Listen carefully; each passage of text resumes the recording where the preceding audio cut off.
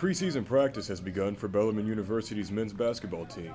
With the NCAA's restrictions on the amount of time allowed for practice in the preseason, head coach Scott Davenport is looking to utilize all the time he can get. Well, we're allowed by NCAA rules 8 hours a week. 2 of those hours can be on the court. Small groups of individual instruction, 3 or 4 players where we may get up 185 to 215, 220 shots in a 30-minute span, or we can go team practice, and we're combining those. And we'll maximize every second of every 8 hours, believe me. Among those taking part in the hours of practice are the incoming freshman players who are looking to build the camaraderie and teamwork necessary for success at such a competitive level of athletics. We tell them they're so fortunate because they just entered one of the greatest locker rooms they'll ever be in their life. So they got great teammates, and when those teammates reach out to them, then a year from now, when they'll treat other freshmen the same way. That's the secret. These guys are tremendous teammates first.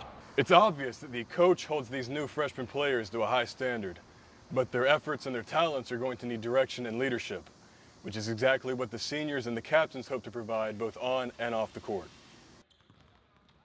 Pictured at right is Corbin Maynard, a senior and captain on the team. Corbin is hoping to provide the leadership he experienced when he was a freshman.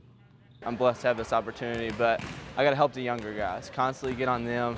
Same thing I went through my freshman year. I knew what it was like to come into Bellarmine, not knowing really anybody, struggle with offensive sets, struggle with defense. As I pick it up, I can just hand it down to them and hopefully be the mentor Braden was to me that I can be to them.